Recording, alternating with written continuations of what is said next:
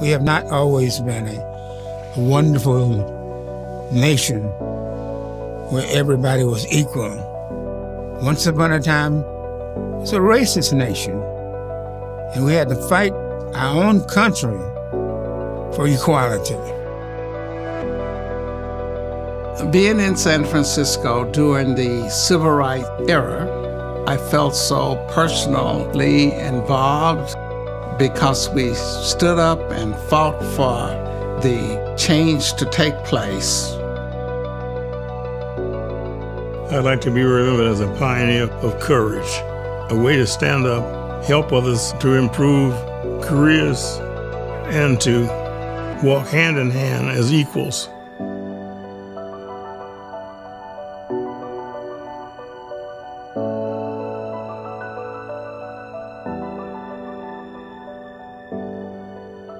David Johnson, Chuck Clary, and Freeman Bradley were the pioneers in starting the Black Caucus. And what they've done has really impacted the whole nation and how things are done on campus today. I'm Freeman Bradley, a co-founder of the Black Caucus. I was born on the campus of Tuskegee Institute, and I worked at UCSF from 1958 through 1996 in anesthesia research as a director of the Research and Development Lab. My role with the Black Caucus, I was one of the original founders. We charged ourselves in improving the diversity on the campus. And Dave Johnson came in to the personnel department. He was very instrumental in assisting the caucus. My name is David Johnson, and I work in the personnel office. Job training, counseling, you name it, I somehow get involved in it if it relates to a minority employee. I grew up in Jacksonville, Florida, and we lived in the black neighborhood. Photography became something that I was turned on by. I was about subjects and what it was like for blacks to live in San Francisco. People that I met, many of them were part of the beginning civil rights movement. We organized and we demanded of America equal rights, and my photography there would assist in that.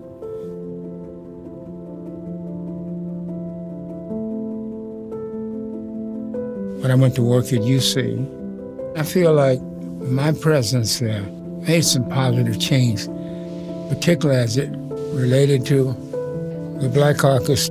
The Black Caucus called upon the university to place its commitment to equal opportunity in hiring, training, and promotion, and upgrading as a priority item.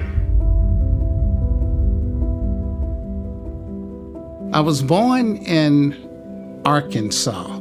I saw the Navy as an opportunity to leave the Jim Crow South. I came to San Francisco during the civil rights era, and when I came to UCSF, I was hired as the first black radiological tech. One other thing about radiology is the fact that once you're reviewing an X-ray, you really don't know the color of one's skin. When I arrived at UCSF, it had the nickname of the plantation on the hill. That is because the way in which people of color was treated. The janitors and the maids on campus are grossly mistreated. They couldn't use the restrooms, only in the basement. They weren't being paid regularly. African-American students were not at this time permitted to even put an application in to be considered to be part of the school's pharmacy, dentistry, nursing, medicine, and all the other schools. Participating in some of the protests that was happening, I just needed to figure out where I could fit in. That we've got to give ourselves to this struggle until the end. Nothing would be more tragic than to stop at this point in Memphis. Within hours, Martin Luther King was dead, assassinated. The assassination of Martin Luther King initiated a meeting of black employees. We got together and just tried to figure out what can we do. Something should be done. A few of us came together to form the Black Caucus, which was the first caucus in the UC system. We met in Cole Hall Auditorium, where people could verbally express and ask for change. That we had a problem of racism in this country, and more specifically, we had a problem right here on this campus.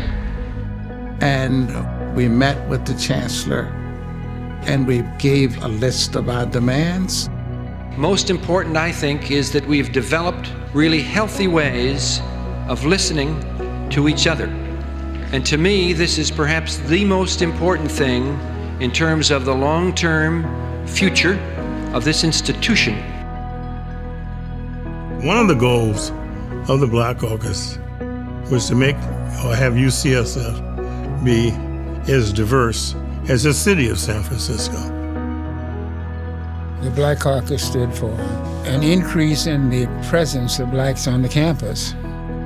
Let's reach out and recruit people and hire them to be in these departments and promote them once they're down.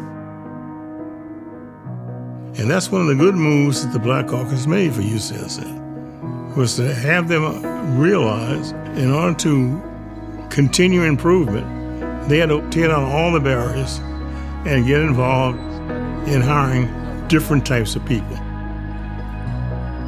And the campus eventually benefited by our efforts. We not only paved the way for African Americans, but also all people of color. The fruits of our labor is progressive.